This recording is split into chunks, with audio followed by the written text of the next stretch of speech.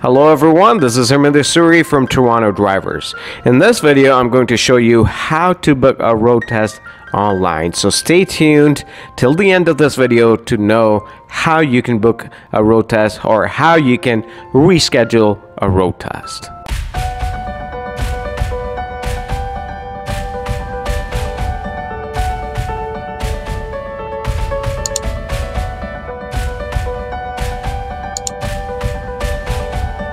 So there are three ways to book a road test. Number one is you can go to the drive test center and get a road test booked right at the center. But that takes a long time. Sometimes it can take from 2 to 3 hours, and you don't want to wait there too long. The other option, the second option, is to book the road test on the phone. Well, that again is a long wait. Sometimes it's 30 to 45 minutes. And the last option and the most convenient option is to book a road test online, and that is what I'm going to show you in this video. So in order to book the road test, you want to go on Google and type book a road test. When you type book a road test, this is what you're gonna see. So what you want to do is you want to click on drivetest.ca. When you click on that link, this is what's gonna show up.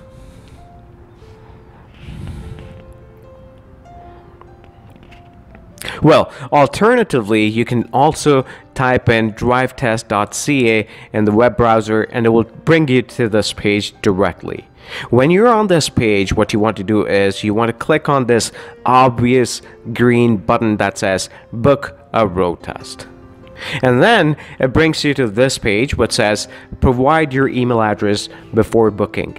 Now, if you have never done any registration or any booking online before, then for the first time you will need to register by entering your email address and confirming the email address and then entering your driver's license number and the expiry date.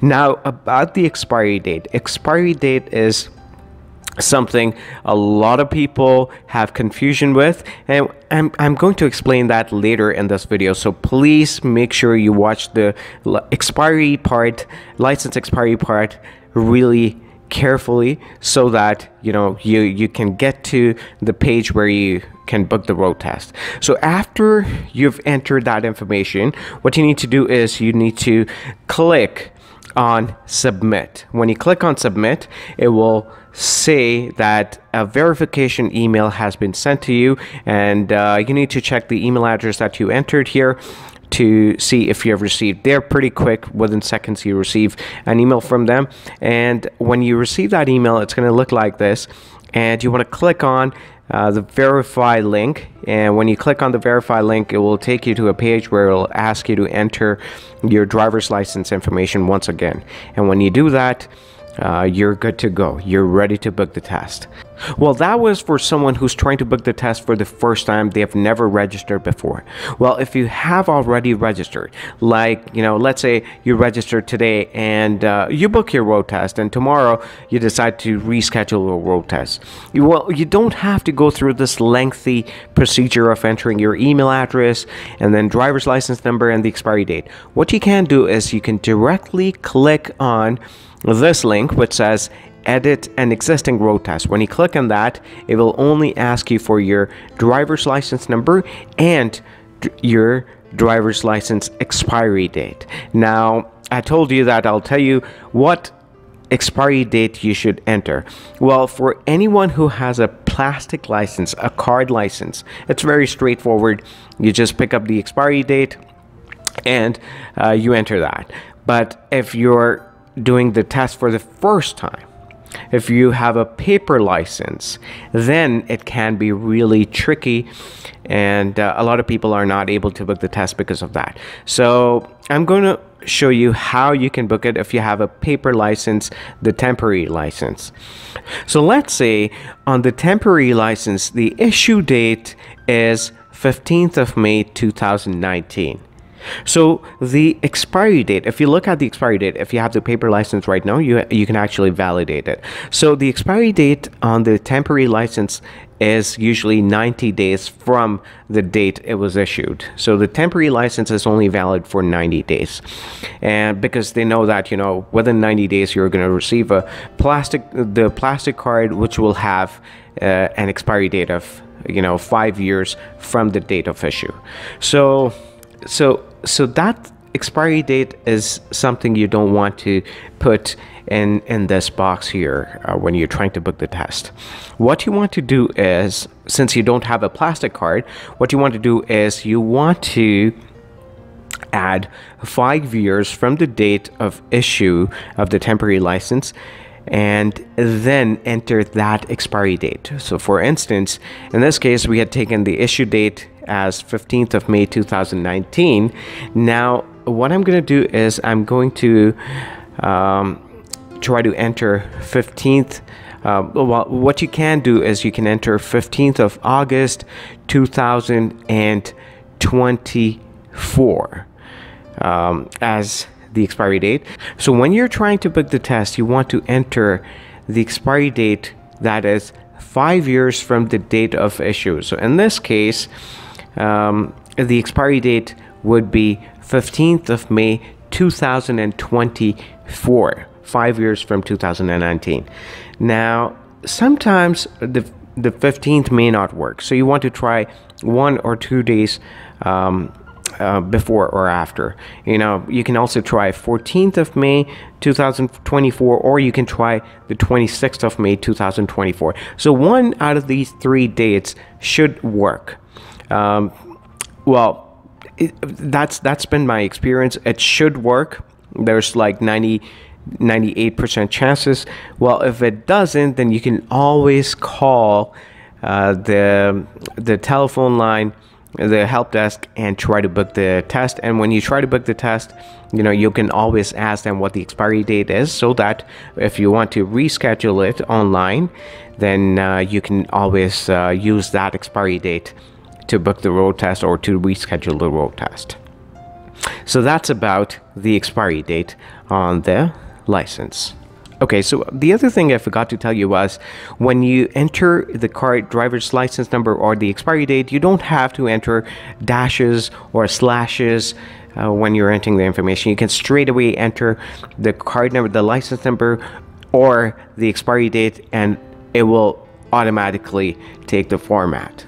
So after you enter that information and you click on the submit button, it's going to bring you to this page which says you have no road test booked at this time. So if you want to book a road test, you want to click on this link which says book your road test. When you click on that link, it's going to give you 2 options, which are G2 and G. Now, sometimes, or I would say all the time, you would see this option. Even though you want to do the G test, it will still show you the G2 option. Now, that is because, you know, people, well, a lot of people are not aware of this. So when you're doing your G test, let's say it's closer to the expiry date, and you're not confident, you haven't driven on the highway, and you're not confident about passing the G test. You have only 1 attempt and you're not confident. So what you can do is you can redo the G2 test and get your expiry extended to 5 years. Yes, I'm not kidding. You can do the G2 test again and have it extended to 5 years, and versus, you know, trying to attempt the G test and fail and go back to G1 test and not be able to drive the car for some time. So that option is always there. A lot of people are not aware of that. So now that you're aware, you can pass the word, you can educate other people also. Well, so let's say in this case, you know, you're trying to book the G test or G2 test, whatever it is. When you click on that button and you click on the continue button, it will bring you to this page where you can select the drive test center where you want to do the test. Well, you have no restrictions whatsoever in terms of doing the test at a particular location. If you're in Ontario, you can do the test anywhere in Ontario. So usually people like to book in locations that are far in isolated areas where there's less traffic. So yeah, feel free to pick any location, and once you have picked up the location, when you click on that location, what you can do, when you click on that, it will take, when you click on the location, it will bring you to this page, which will show you the calendar. Now here everything is grayed out. We don't see anything for May. Now let's see if there's anything in June. There's nothing for June either. Let's see if there's anything in July. So Guelph is really booked. Nothing for July either. So right now I'm in May and trying to book for something, book a G test, and there's nothing available before the 22nd of August. That's really crazy. So okay, so if there is anything available, you will see the dates like this.